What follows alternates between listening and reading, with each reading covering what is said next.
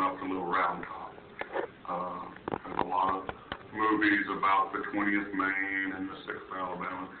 This is a gun that has quite a few sets of initials. It says here, Company G, 6th Alabama, and these are all the records, and every one of these initials checks out as men, and some of these people did not make it.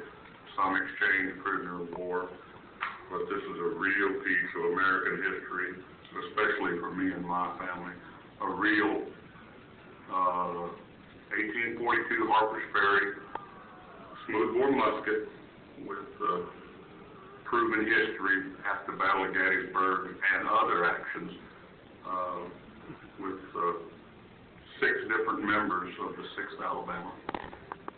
Doesn't get much better. You can just picture these young men in a camp, no telling where,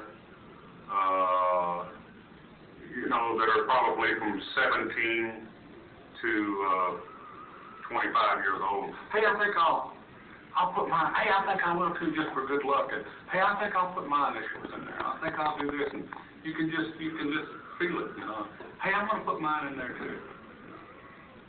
It's a great piece of American history.